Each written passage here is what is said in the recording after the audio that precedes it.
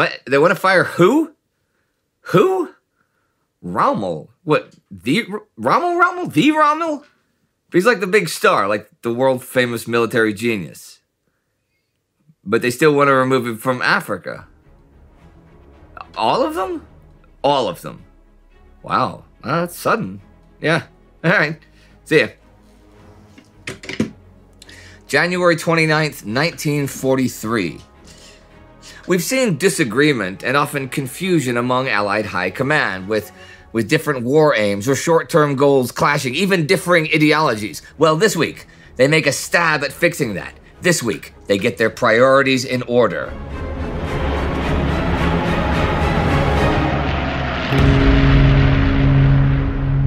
I'm Indy Neidell. This is World War II. Last week, the Soviets continued trying to liquidate the Stalingrad pocket, though they succeeded in destroying the Germans trapped at Veliki Luki. Soviet attacks from Voronezh down to the Caucasus continued taking territory everywhere. The Japanese were pushed back on both New Guinea and Guadalcanal. The Casablanca Conference was still in progress in North Africa, and in Tunisia, the Axis attacked into the Useltia Valley. The fighting there continues as this week begins, though it stops the 24th with the German lines 7 or 8 kilometers west of where they were a week ago. The Americans take over 200 casualties, but the French are the real losers here, with over 3,000 POWs lost. A big problem has been that Henri Giraud has refused to integrate the French into the Allied command structure. But after this, he agrees to allow Allied Commander Dwight Eisenhower to give Kenneth Anderson command of the entire Tunisian front, British, French, and American troops alike. This means that Lloyd Friedenau's 32,000 men of 2nd Corps will join the 67,000 British and Americans already in 1st Army. Until the drive to Tunis can be resumed once the ground is dry, 2nd Corps is to play defense on the Allied right flank, and 1st Armored Division is to be a concentrated mobile reserve. Or is it? Because Eisenhower then authorizes some of the armor to reinforce the valley, and Friedenau sends others to help in different raids. Instead of being well concentrated, the division was soon scattered across southern Tunisia. As in the initial planning for Saturn, Eisenhower had issued ambiguous directives and then failed to ensure that his orders were properly executed. Orlando Ward, who commands 1st Armored, is not happy with the hands-on management from above either. He suggests an attack on Maknassi, some 150 kilometers south of Useltia, and on the railway and roadway line to Sfax. Friedenau likes the idea and it's scheduled for the 30th, but first, he wants to launch a raid on Sened Station, a little nowhere stop between Gafsa and Maknassi. Now, Ward says doing that would alert the Axis to their threat to Maknassi, but Friedenau wants it done anyhow and tells Ward to knock the shit out of the Italians at Sened Station, which the Americans do the 24th at the cost of 2 men wounded. They then return to Gafsa. German commander Hans-Jürgen von Arnim then reinforces both Maknassi and Sened Station. He is also worried about Faid Pass, which is pretty important to controlling central Tunisia. It's currently the last pass in the eastern dorsal that the Allies hold. Both sides now prepare for attacks next week. To the east, British 8th Army enters Tripoli the 23rd. The harbor entrance has been blocked by sunken ships, and its approaches are mined. Harbor installations have been blown up as well by the evacuating Axis, so it will take time to get it into any sort of usable state. There are plenty of people who see Axis commander Erwin Rommel leaving Tripoli as a premature act, and he had been told to delay his move into Tunisia as long as possible. Both Luftwaffe boss Smiling Albert Kesselring and the Italian High Command are furious and even tell Adolf Hitler it's time for Rommel to go. But he doesn't go yet. As for Bernard Montgomery, 8th Army commander, this is a real triumph. His orders, when he was given his command, were to remove the enemy from Egypt, Cyrenaica, and Tripolitania. Well, he has now finished doing this. And something else that is finished this week in North Africa is the Casablanca Conference. I talked a bit about some decisions that were made last week, and 2 weeks ago about the plans made for future European actions. But there is more to cover. What about the plans for Asian and Pacific actions? The U.S. Navy wants to launch a major campaign against the Caroline and Marshall Islands, but the British say no, since this would draw off as many as 1 million men from the European plans, not to mention all the planes and the 1.5 million tons of shipping that would be required. They also argue that if the Pacific theater is widened, then Archie Wavell won't have the boats he needs for an operation to retake Rangoon in Burma. U.S. Navy Chief Ernest King then surprises everybody by saying he'll give them the boats for that. But they still don't nail down a date for any large-scale Burma operation, which pisses off Chiang Kai-shek because he's been wanting that to take pressure off of China and maybe reopen the Burma Road. U.S. Army Chief of Staff George Marshall then says ominously that if that cannot be done, then a situation might arise in the Pacific at any time that would necessitate the United States regretfully withdrawing from commitments in the European theater. The conference also publicly announces on the 24th what has really already been decided, that they will only accept the unconditional surrender of Germany, Japan, and Italy. British Prime Minister Winston Churchill had thought of maybe exempting Italy in order to maybe split it from Germany, but his cabinet would not hear of it. The decision on timing was, it would appear, greatly influenced by two factors. The uproar in both England and the United States over the deal with Darlan provided a strong motive for reassuring public opinion in both countries that this was no precedent for similar deals with any prominent Nazi, or any analogous arrangements in the case of Italy or Japan. There was also a foreign or coalition policy reason, since it was now clear to Churchill and Roosevelt that a major invasion of France could not be launched in 1943, it would be well to reassure the Soviet Union that its allies were indeed in the war to the finish and had no intention of making any arrangement with an undefeated Germany. So, the order of strategic priorities that they have agreed on for 1943 is 1. Focus straight off on the U-boats and the Battle of the Atlantic. 2. Sustain the USSR with supplies. 3. Build up in Britain for an invasion of France in 1944. 4. Step up the bomber offensive against Germany. 5. Get the plans ready for the invasion of Sicily. 6. Without impairing the United Nations plans for fighting Germany in 1943, extend Pacific operations to recapture the Aleutians and attack the Marshalls and Carolines. The wording is very careful in there. And 7, which the British reluctantly agree to, plan for a Burma offensive by November 1943. Brooke notes that the British get pretty much all that they hoped for. American General Albert Wiedemeyer says the Americans have lost their shirts. Marshall has concerns that the U.S. is now committed in North Africa with no firm commitment from the British to the Burma offensive that Washington thinks is needed to keep China in the war. There have been worries, even very recently, that the Soviet Union would not be able to remain in the war, but at the moment, those worries have all evaporated with all of the latest Soviet advances, and they are still hammering the Axis this week. Konstantin Rokossovsky's Don Front armies continue their assaults on the city of Stalingrad as this week begins, piercing the enemy defenses, but though Friedrich Jose Paulus's German Sixth Army western and southwestern defenses are indeed collapsing, the north and northwest are still intact and they still hold Gumrak Station, though its airfield is no longer usable. The next 2 days see very bloody fighting around Gumrak, as Sixth Army tries to retake the approaches to it and screen the forces that are withdrawing into Stalingrad city proper. Paulus's dispatch the 24th makes special mention of how effectively the Romanian 1st Cavalry and 20th Infantry fight this day.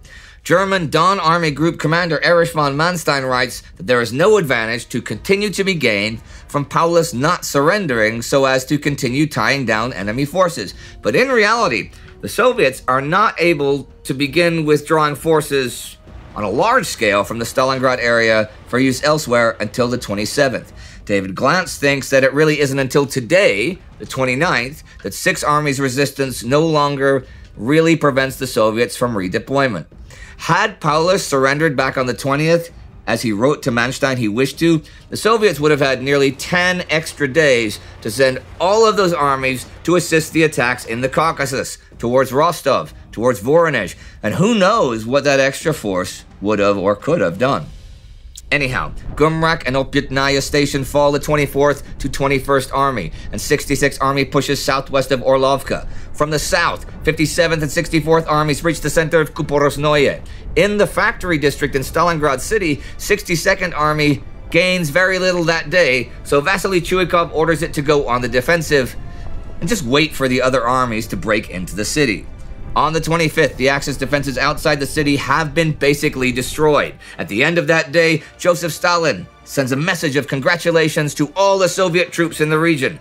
Also that evening, Rokossovsky finishes his plans to wipe out the enemy in the city. He will chop them into two halves and liquidate them separately. 21st and 65th Armies will attack from due west, while 62nd attacks from the east. These forces are to link up in Krasny Oktябrь village. After this, 65th, 66th, and 62nd will destroy the northern pocket, and 21st, 57th, and 64th the southern. There will be no artillery barrage to increase the surprise of the attack.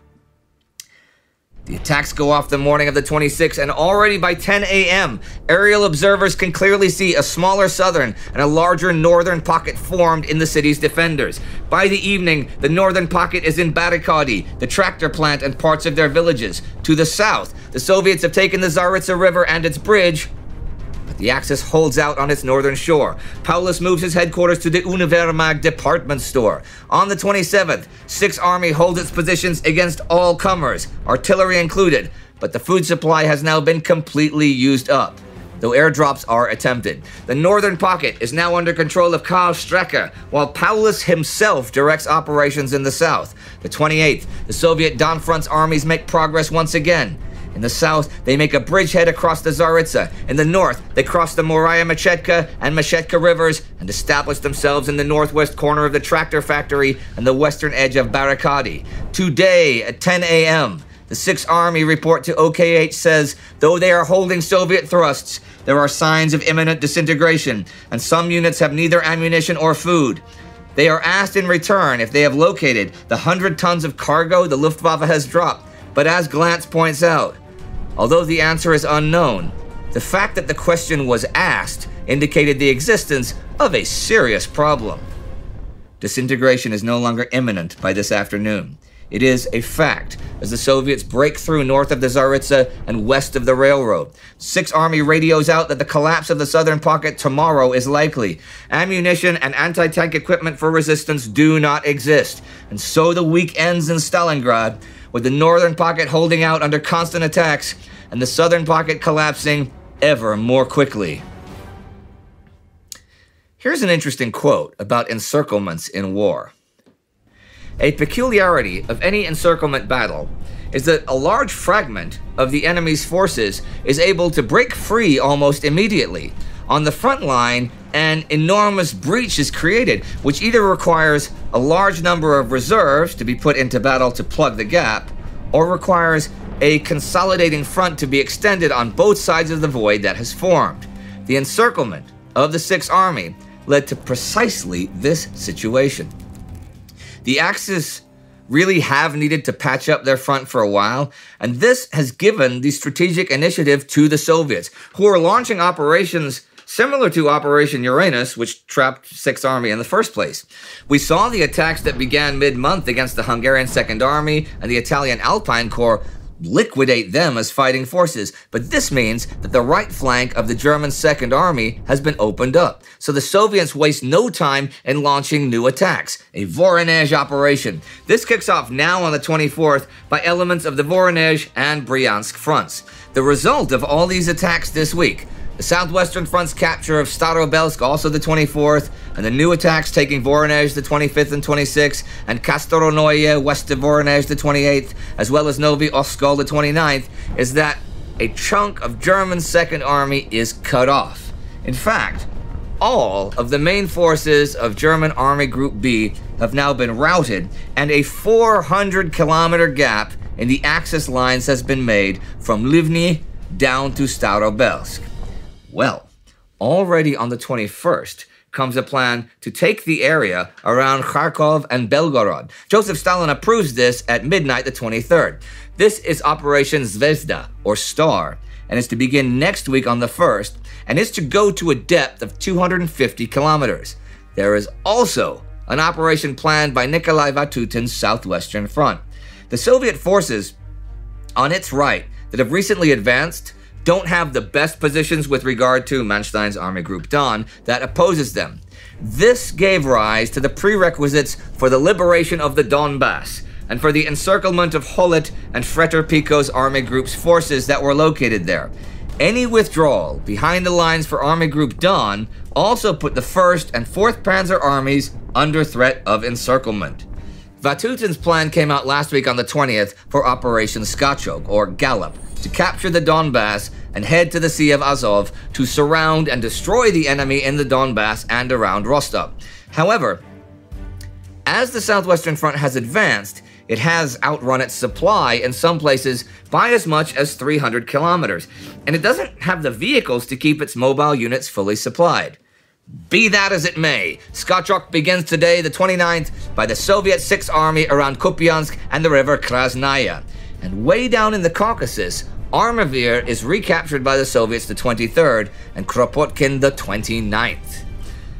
The Allies are still advancing on Guadalcanal as well. On the 23rd, the 27th Infantry launches a two-pronged attack on the Japanese positions. In a day and a half, the 1st Battalion advances 7 kilometers through the jungle and captures Kokumbona. The rest of the week along the coast, though, the Japanese put up a spirited fighting withdrawal. Now, on the 25th, the first mass Japanese air raid over Guadalcanal since November leaves Rabaul at 10:15, 54 Zeros and 18 Bettys strong. 22 more Zeros join in over Buin.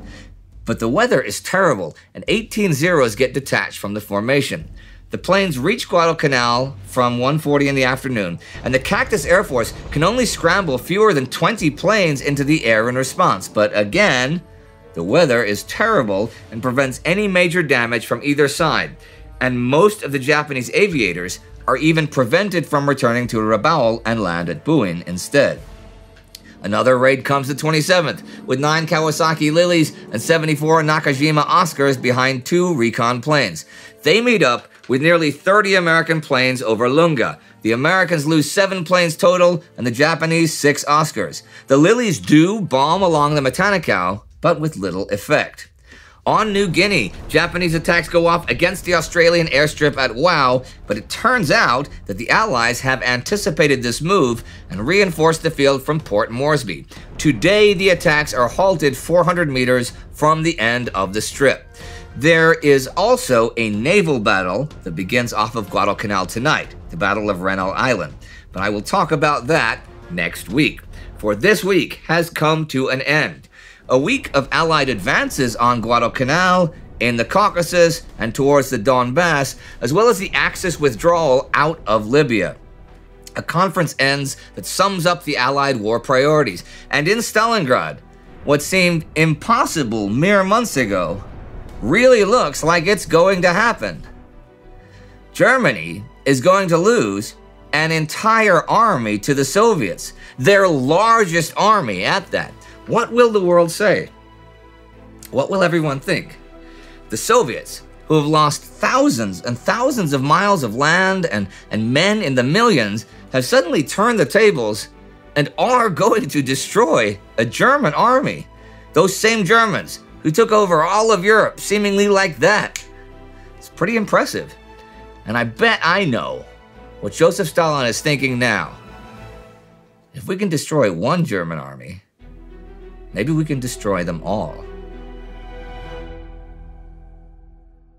Thinking of Rommel in North Africa, we did a gallery special on some of the military leaders of that theater, and you can check that special out right here. And here are the newest commissioned officers in the Time Ghost Army. Our Time Ghost Army member of the week is Arti Sundaram. If you don't know about the Army, it is what finances all of our productions, and it is people like Arti Sundaram who comprise it. And you too can join the army at timegoes.tv or patreon.com, and we will be able to continue to make stuff like this and like that, thanks to people like these, and thanks to people like you. And do not forget to subscribe, and I'll see you next time.